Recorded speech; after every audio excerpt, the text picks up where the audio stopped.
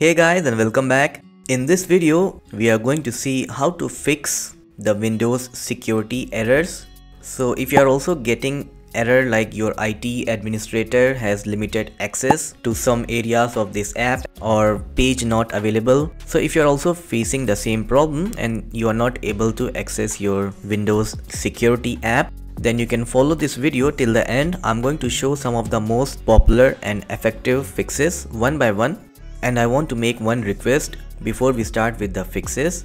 Do let me know in the comment section which of the fix worked for you so that it can help the users who are facing the same problem. Now before we start with the fixes, I want you to make sure that the user account that you are using on Windows is an administrator account. That is the first thing.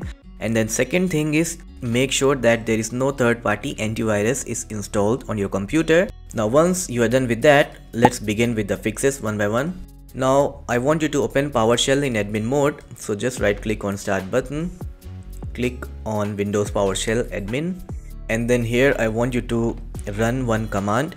I'm going to keep the command in the description of the video, so you can just directly copy it from there and paste it like this, and then you can run it. It is going to repair Windows apps and Windows Defender, and just ignore the errors if you get any and let this operation get over.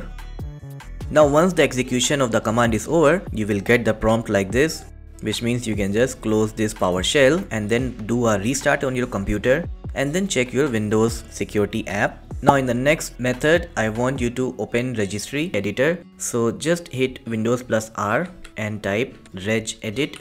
Now I want you to click on H key local machine, which is this one, expand it, and then expand software.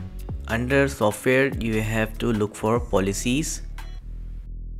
It's right here, expand it. Now within policies you will find this Microsoft, expand Microsoft. Now under Microsoft you will find Windows Defender like this. So just right click on Windows Defender and then click on delete and then click on yes like this. If it is not deleted at once, try to delete it again, but finally it's going to be deleted like this. And then you have to close this registry editor and then do a quick restart of your computer and then check whether the problem has resolved or not. Now for the next step, I want you to open group policy editor and we are going to delete the Windows Defender's records. Now to do that, just hit Windows plus R, and now here you have to type gpedit.msc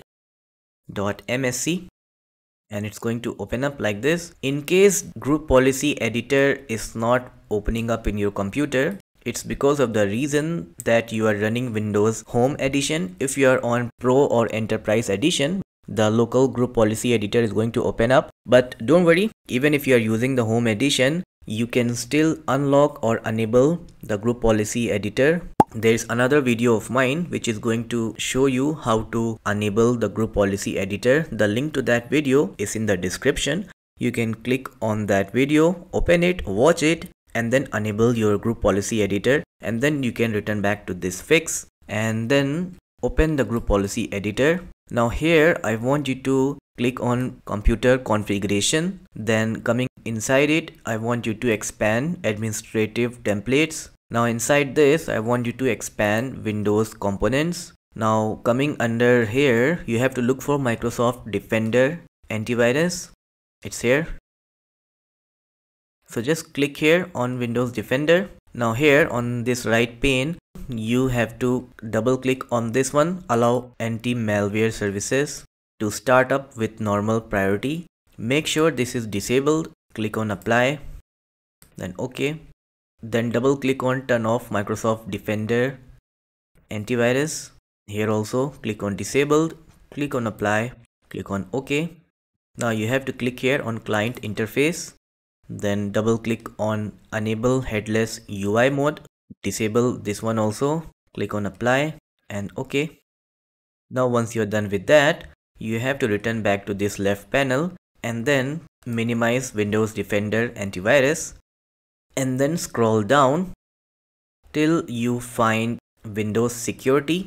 Just expand it, Then inside it you will find virus and threat protection. Just click on it. Now coming under here on the right panel, you will find this setting, hide the virus and threat protection area. Double click on it and you have to disable this also. Click on apply, click on OK, and then you can just close your policy editor. Now right click on your start button, click on PowerShell with admin, gpedit space /force. This is going to force update all the policy changes that you have made in the group policy editor. Once the computer policy update has completed successfully, do a quick restart and then check if that has resolved your problem. In the next step, right click on your start button, click on PowerShell admin. Now I want you to run some commands, and I have kept these commands also in the description of the video, so you can just directly copy and paste. And also you have to run these commands one by one, so you cannot copy all of them together. So these are the commands. You can copy them one by one like this and paste and then run. Even if you get errors when running some of these commands, you don't have to worry, and then just keep running the rest of them.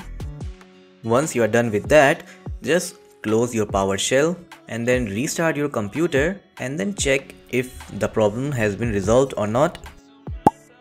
Now in the next step, you have to right click on your start button, click on settings, then click on apps on the left panel, then click on installed apps. Now from here you have to scroll down and then click here on system components. From here you will find Windows Security app. Click on this 3-dot icon, click on advanced options. Make sure that background component permissions is not set to never.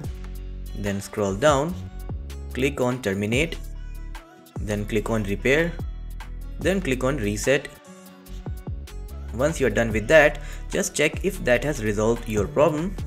If none of the solutions have worked for you so far, then I suggest you to do an in-place upgrade, in which the Microsoft is going to upgrade your computer's operating system to the latest version, and it's going to repair all the issues that are present in your computer without deleting any file or application. So all the data and the application will remain as they are, and only your operating system is going to be upgraded to the latest version. And in most of the cases, doing an in-place upgrade fixes all the errors that are present in your computer. Now if you want to do the in-place upgrade, you can follow my another video. The link to that video is in the description as well. You can click on it and learn how to do the in-place upgrade and fix your problems. So anyways, that's all for this video. I hope you were able to fix your Windows security error. So don't forget to give a thumbs up and let me know in the comment section which of the method has worked for you. I'm going to see you in the next video. Thanks for watching.